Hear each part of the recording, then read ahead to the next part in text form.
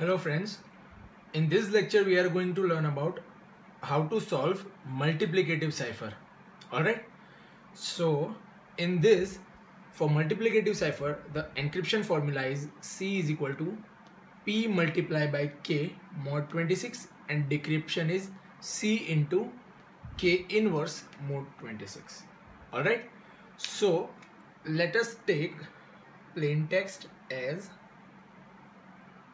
pt is equal to hello. Alright, so first of all write the corresponding digits related to hello. So H is 7, E is 4, L is 11 and O is 14.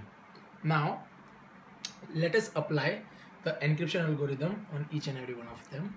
So for 7 it will be equal to 7 into our key, which is 7 mod 26, right?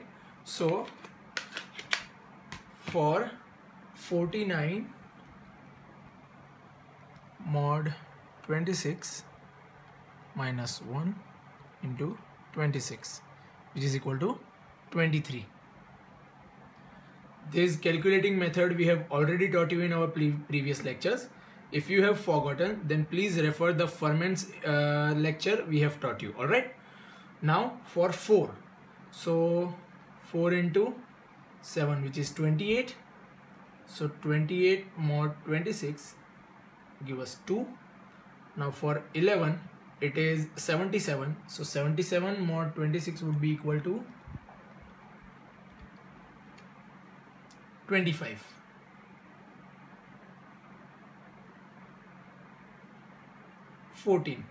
So 7 into 14 divided by 26 minus 3 into 26 gives us,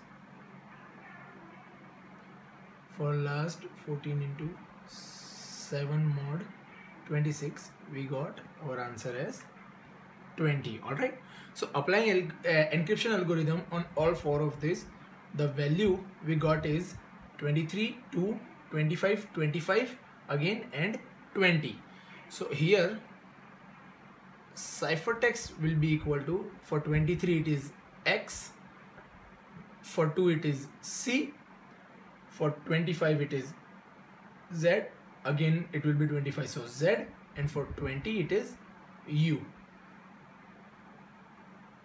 So for plain text hello, using multiplicative cipher and encryption method, our ciphertext would be equal to X, C, Z, Z, U. Now applying the decryption algorithm. So decryption algorithm is C into K inverse mod 26. Now as we taught you how to find multiplicative inverse in the previous lecture, we would be going to follow the same process here. So first of all we have to check that is the multiplicative inverse of 7 possible or not. So for that we taught you in our lecture Euclidean algorithm that if the GCD of 7 in our domain 26 is equal to 1, then multiplicative inverse of 7 is possible. So here we can see that 7 and 26 is greatest common divisor will be equal to 1 itself. So multiplicative inverse of 7 is possible. So after checking this, we are going to follow the method of multiplicative inverse, right? So in that we have to write Q, R1, R2, R, T1, T2 and T. As you all know that the formula for T is equal to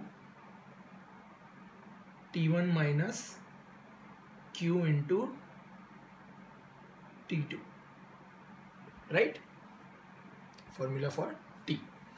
So now here our R1 will be equal to 26, R2 will be equal to 7.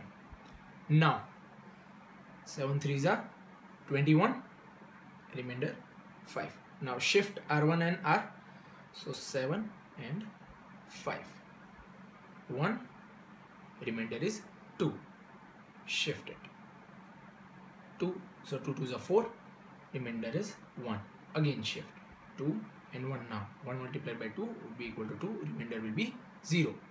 Now here we got 0, and so if we shift it, we got our 1, which we told you that if you get here 1, so corresponding to t1 value will be equal to the inverse of 7. Now let us solve the t. So as I taught you in the multiplicative inverse lecture, we have to write 0 and 1 as the value of t1 and t2 before solving anything, right? So for t, we have formula t1 minus q into t2. So for the first line, it would be equal to t1 minus q into t2. That means 0 minus 1 into 3, which would be equal to minus 3, right? For second, now again in this also we have to shift, so 1 and minus 3. Now for t again, t1 minus q into t2, so 1 minus q value here is 1 and t2 is minus 3. So 1 minus minus 3, which would be equal to 1 plus 3, 4, right? So minus 3 and 4. Now what is the value of q here? So minus 3 minus 4 into 2. So minus 3 minus 8, which would give us answer as minus 11. Again shift it, 4 minus 11. Now here we have the value as 2. So 4 minus 11 into 2, that is minus 22. So 4 minus 22, it would be get added plus. So 4 plus 22 is 26, right? So minus 11, 26. Now this value corresponds to the 1. So it states that minus 11 is the multiplicative inverse of our 7.